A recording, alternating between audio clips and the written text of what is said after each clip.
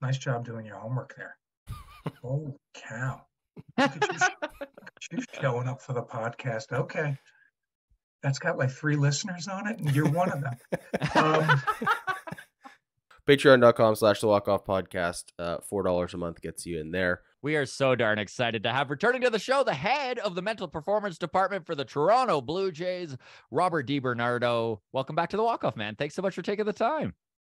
Absolutely love it. Love the work that you both do. And Scott, Adam, looking forward to 30 minutes, a chop it up session with both of you. Yeah, we're excited to have you back, man. I know you just got back from the player and staff leadership retreat. How was that? Transformational, I'd say. Really? Yeah. We had roughly 4 days, and we had an opportunity to do combine 2 different types of programming. And we went to Northwest Arkansas with a new vendor. And this is a group of former Rangers, some Marines that are working with veterans on the civilian side of things, helping them find their purpose and helping them find a way to serve after post-deployment, post-military life.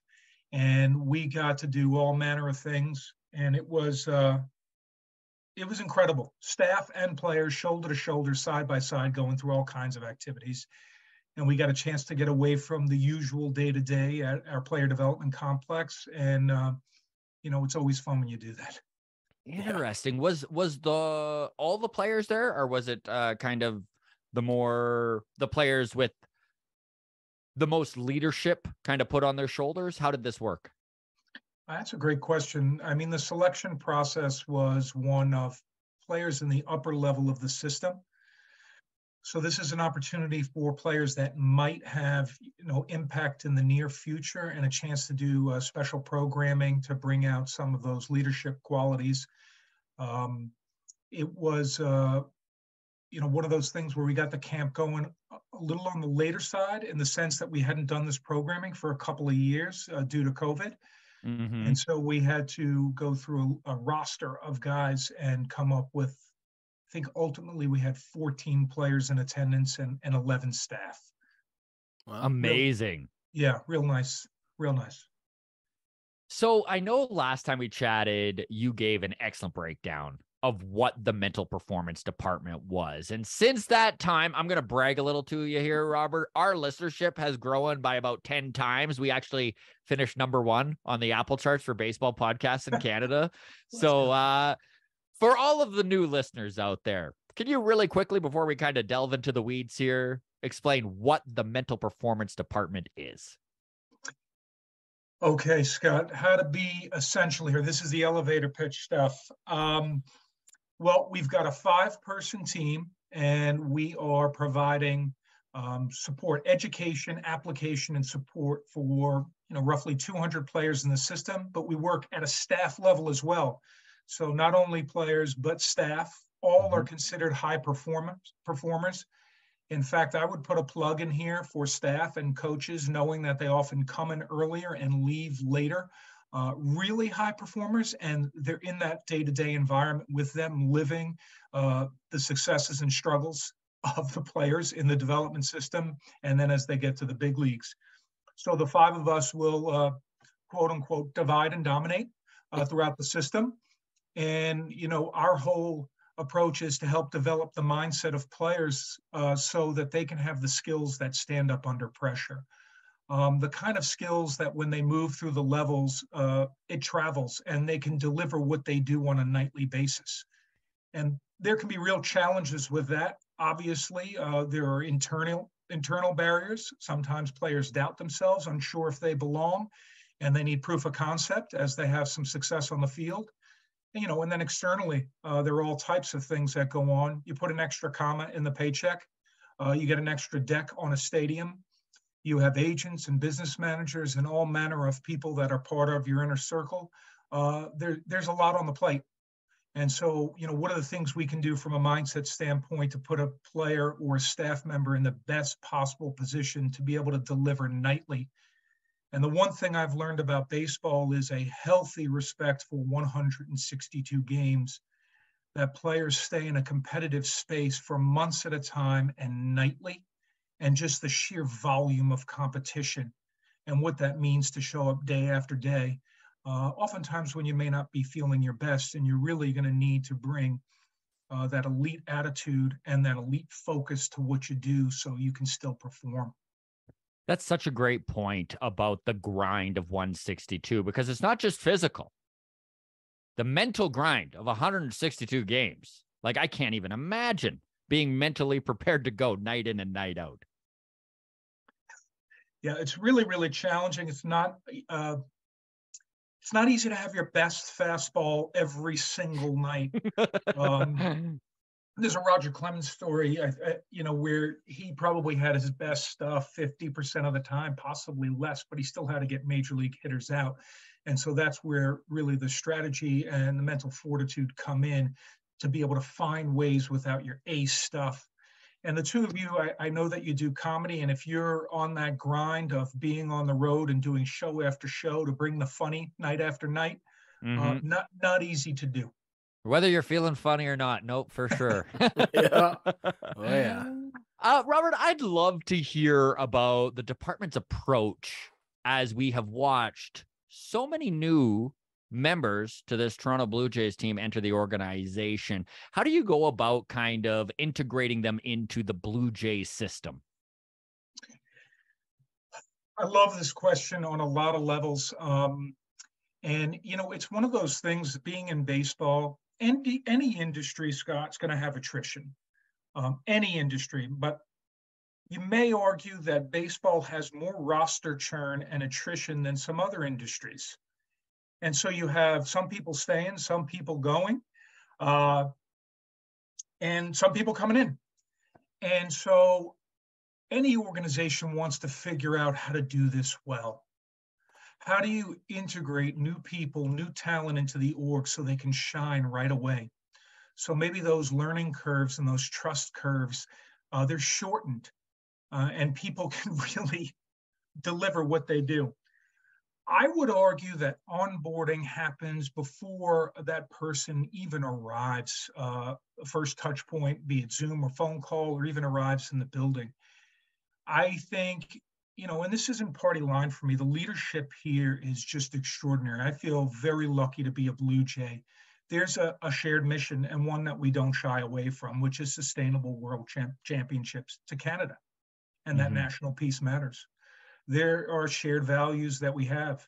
I think on the last show we talked about it: collaborate, learn, empower, achieve, and respect. And, those things breathe with the people in the building. You can put them on walls, but they have to live and breathe by the way people embody those things. The next piece is the world-class facilities we have. We have a player development complex now that you can say is world-class. The renovations to the Rogers Center, you could say, are making that an extremely desirable place to play and a landing spot for major leaguers that want to play in Canada and be part of that. These are all to say that these things help on board in that it attracts top talent. People want to be part of a values-based organization that knows where the hell they're going. They've got a mission. People want to be part of world-class facilities for development and for playing, and say, yeah, best in class. Who wouldn't want to be part of that? Once you go beyond that, I think the kind of touch points that you have, our department, the MP department, had a team read last year, which was Belonging by Owen Eastwood. And in that book, he spent some time, among other things, talking about how culture and environment really can shape the individual and how they behave and move through a space. And so these early touch points are so vital. And I think people want to know that beyond just their subject matter expertise or their talent, this is for staff or for players, they're getting belonging cues that it's okay to be you, that it's okay to shine, that there are things in the environment that suggest that they are enough, and we're going to put you in every possible position to succeed and find that balance between self-expression and the Blue Jays way. In the book, they use this Maori. I think it's, quote, a way of thinking of it, which is tapu and noa, or noa and tapu and noa, which is tapu, I believe, are the non-negotiables. This is what we do. This is who we are. And then the noa is, this is who you are and your self-expression, and how can the two of them find balance in this environment. The metaphor that they use for this is one that gets me pretty excited. The two of you may eye roll it. I'm not sure, but I'm going to go for it. But it's streams into a river.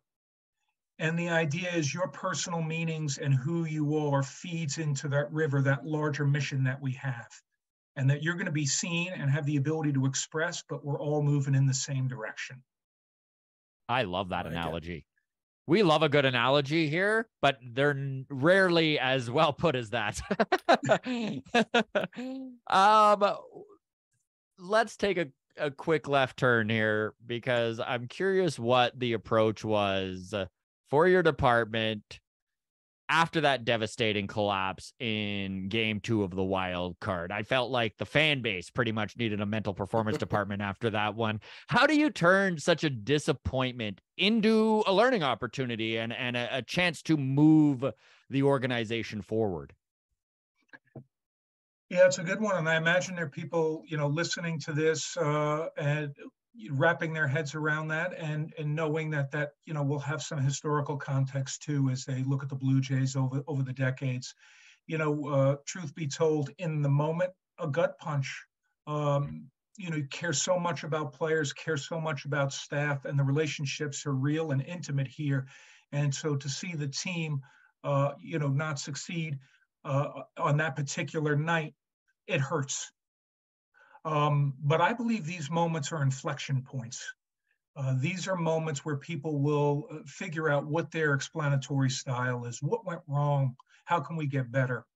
And, from an MP department, we always focus on the controllables, which are looking internally. What can we do?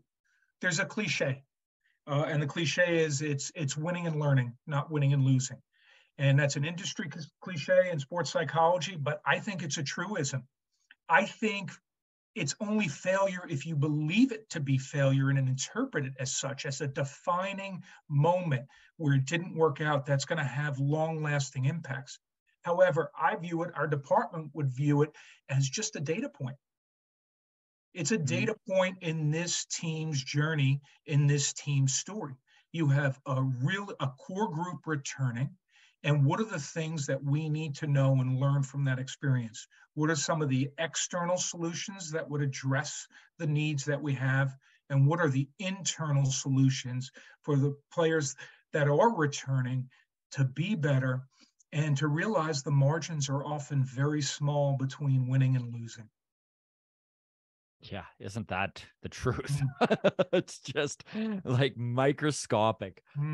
Sports is such a copycat industry. Whenever something's working, everyone seems to get on board. So I am curious, how much do you kind of look at what other organizations are doing, and when something is working, think to yourself, could we use this here? And do you have any examples of that? Oh, that's really good. That's really good. And I think, any good practitioner is going to look around and see what best practices are or industry standards are. I think it's really, really important to have cross collaboration, collegiality. However, I do think within that, it's really important to have a real core identity of the things that you do and you do well, and that you can crush. I think it would be foolish, knowing the pace of progress on a number of fronts. In our world, there's biofeedback, there's neuroscience, there are a number of things of virtual reality and VR caves and all kinds of toys and different things that are out there. So we try to stay true to a lot of the things that we do, but we also try to do workshops and quote unquote upskill on certain things. So for instance, an example of that would be, a breath work. Our group, our whole team did workshops in the off season to understand what breathing patterns and proper breathing technique can actually mean for nervous system regulation. it turns out that when you put certain players in these highly charged competitive environments night after night, that nervous system is lit up like a Christmas tree. And is that sustainable long term, or are there ways to figure out how to downregulate a nervous system, how to upregulate a nervous system for a player that may be tired or experiencing fatigue, but is in the lineup and still needs to be really, really sharp? So we saw breath work as something we could upskill on.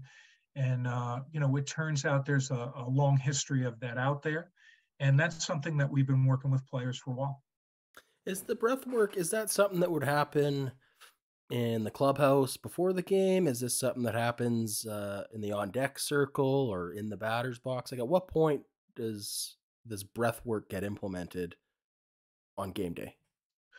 It's such a really, really good question, because, obviously players have their prepare, compete, and recover within the Blue Jays. And during that preparation time, there is downtime for us to build out a breathing practice with guys. One, self-awareness. What are my patterns and where do I hold my breath?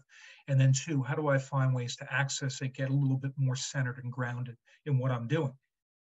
But how is that portable and all-terrain?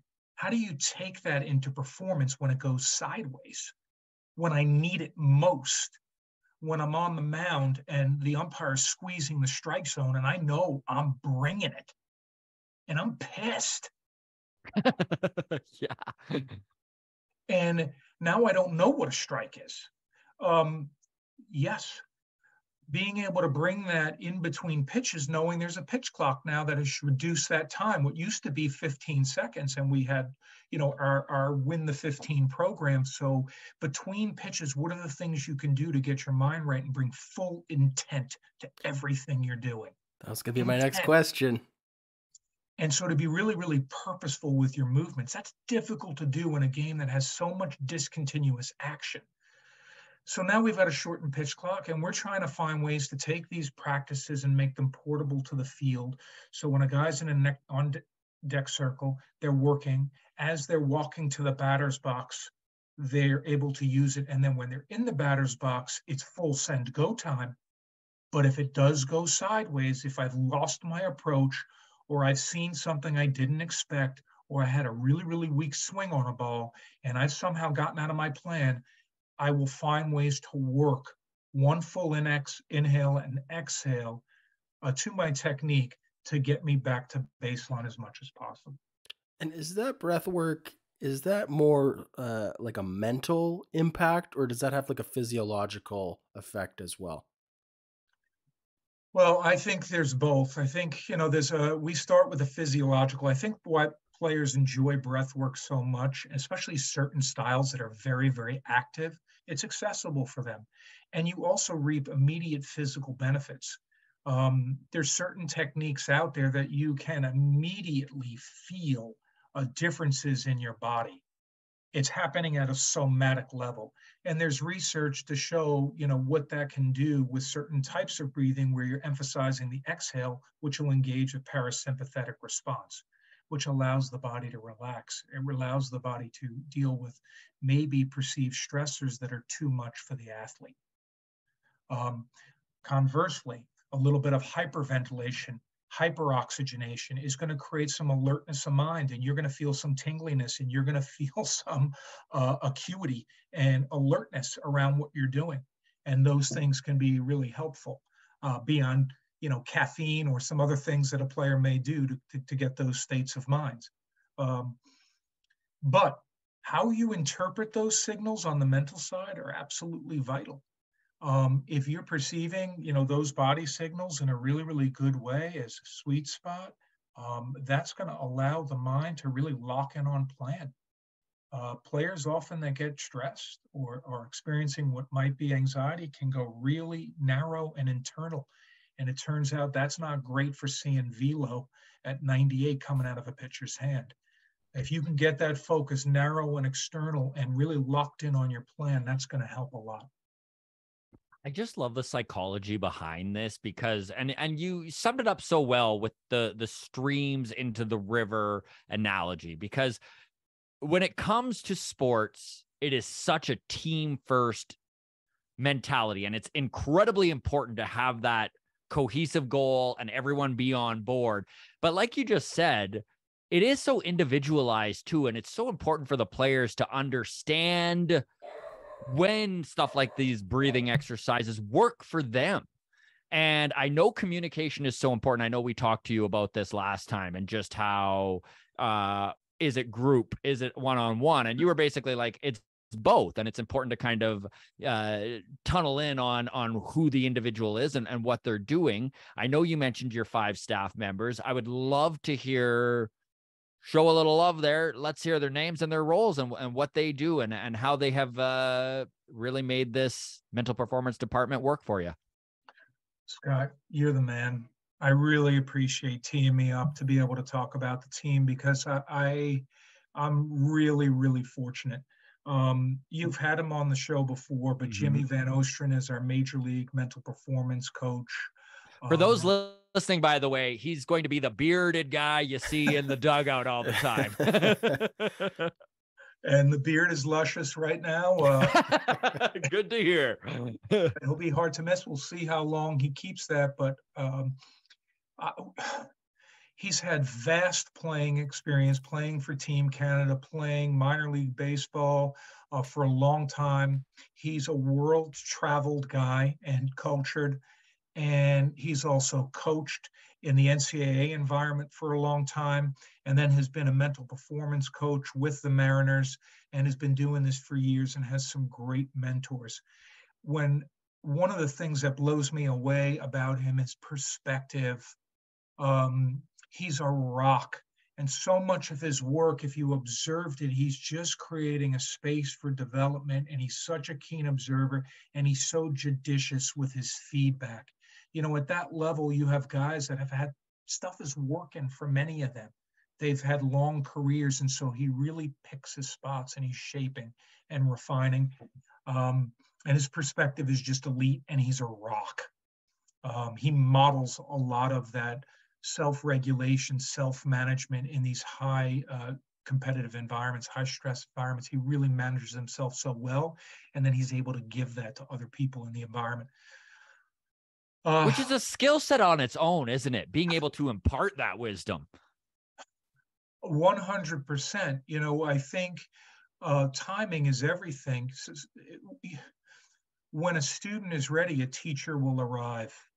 And so Jimmy's not going to hit you with a ton of stuff, but when you have an ask, he will be ready, and he will offer and deliver something that's a nugget. And there's something to be said for that. A less is more rather than more and more approach, and you know, not trying to demonstrate value. He can hold his space in the environment until the moment is right. And it's just, it's a beautiful thing. Elite in my mind.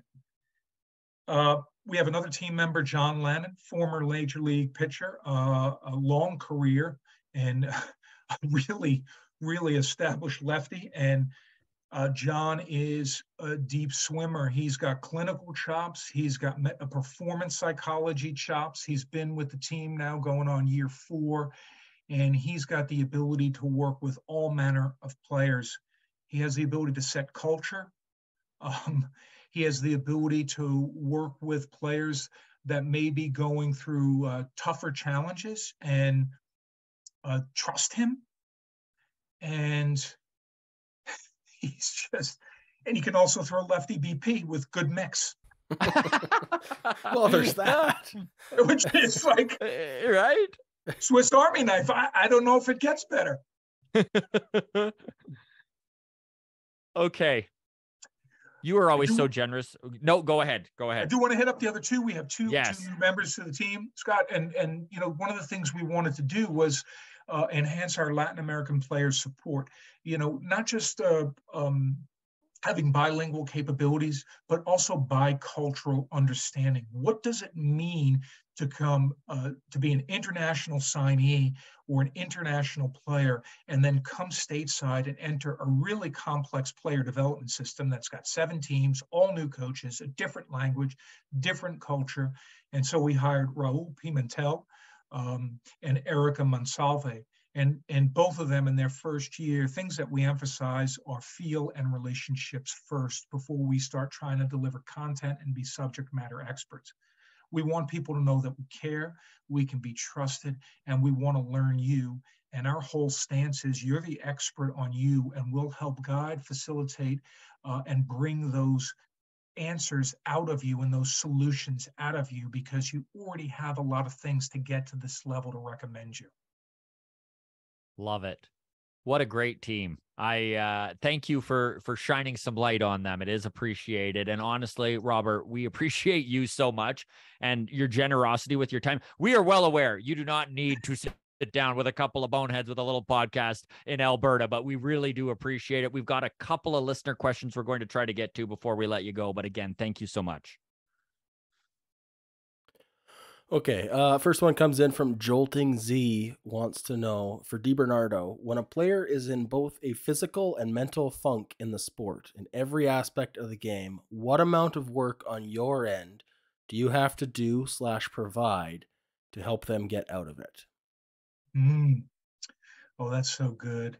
So good. And by the way, over 6 months, and when you're going from April into September, it's likely there's going to be a few weeks in there where maybe a player feels like they're giving away some ABs. That many of the wounds can be self-inflicted, and it's not pitchers getting them out, but it's themselves getting them out, and there's this perceived slump, so to speak. We try to normalize that. I don't necessarily use the word slump. It's actually part of it. It's very difficult to sustain high-level performance through that. So physically, mentally, things are going on for the player. I do think it's very important to hear from players, what they perceive is going on. I think it's very important to hear from coaches what they may perceive, because by the way, we've got technical and tactical experts and professors of practice surrounding us. So to get a 360 view of what may be at issue, information is power to figure out where that leverage point is. Often ask a player, stop, start, continue. In your mind, is there anything that needs to be stopped based on what's going on? Is there anything that you may need to start? Because sometimes players start to tinker and want to change at the first sign of struggle. And then we ask, is there anything you want to continue? Meaning, is there a sustain here? In this moment, are you doing the right things? And is it a stay the course moment and you trust your work and trust yourself? Now, sometimes there are hitting and pitching adjustments that are needed, and we'll consult the experts, and then we work through the change that goes with that. And change in the middle of the season is difficult. It is difficult when you've got a person focusing on technique while trying to compete with a dude that's trying to hit it 110 back up the box. That's going to be real scary. But a lot of times, Adam, that could be a matter of sustain and stay the course, which is not always what players want to hear when something is perceived to go sideways. One of the hardest things to do for a player is to trust their work and to trust themselves in a variety of situations. If it turns out that the player is feeling stop and start in a major way, and the coaches around them are saying the same thing, chances are tweaks need to be made, and support for those tweaks in the cage, throwing sides, working through the mindset to approach that have to happen. But there's a large percentage of the time that it could be a sustain, and it's a matter of trusting your preparation and bringing great purpose and not getting too hitched to outcomes right away. Awesome. Okay. Well, I got one. Sorry, go ahead, Scott. I was going to wrap it up here. I got one last one. I got to steal in here. So Come last one. I listened to you were on the Sauce Talk podcast, and I was listening to that before we sat down today. And there was a conversation about being the man, being a high status individual on a team, and the struggles that one can go with in a new role when they are no longer the man, right? Maybe a highly touted draft pick who has had a longer road to the show than was initially anticipated. Baseball aside, and quickly here, but what's one piece of advice you could give anyone listening to this who's going through that in their life right now And then also for anybody who maybe has a loved one going through it, how they could support, their son, their daughter, their spouse as they go through it. That's really good. First of all, nice job doing your homework there. Oh, cow. Look at you showing up for the podcast. Okay. That's got like 3 listeners on it, and you're one of them. Well done. And keep it short is obviously, that's a challenge for me. But yeah, losing face or losing status is really, really, boy, does it create crises of confidence for folks. When you come from a circumstance where you are the man of your high status and you enter a new circumstance where now maybe you're starting at 0, or you're really feeling this desire to prove yourself, that is tough. You're living and dying with results. One of the ways we like to flip it is it's not so much proving, but improving. How can you flip that about your own growth and development and not get so wrapped up in the results to show you belong? And I think really, really getting crystal clear on what your plan is, and then being able to come get that work every day. Come get the work every day. And there's some peace in the preparation, and there's some peace in acknowledging incremental growth in your new circumstance, being able to celebrate those small wins. What was success in a prior environment that allowed you to be a high status individual?